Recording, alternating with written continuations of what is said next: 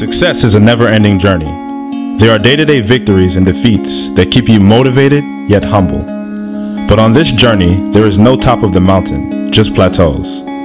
There was a time when I felt so defeated that I couldn't see the lessons in failure. I had the drive that it took to be a success, but I wasn't bringing in enough income necessary to take care of my responsibilities. When you're broke, everything seems negative.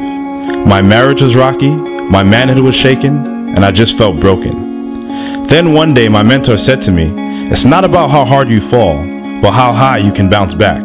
And something shifted in my mind that day. My professional posture changed, and my outlook was brighter. Failure was no longer disabling. And new perspective allowed me to attack every phone call, every meeting, every email as if my life depended on it. I started learning from my mistakes and putting more time into making myself better. I have come a long way, but my journey is far from over. My company name is not just simply a registered business. The name honors the one who is above all, and without him, I wouldn't be where I am today.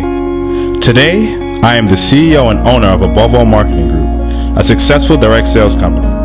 No matter the circumstance, the sun always shines in my life every day because I learn from everything. Every closed door, every unproductive employee, every stressful situation allows me to be sharper, hungrier, and wiser.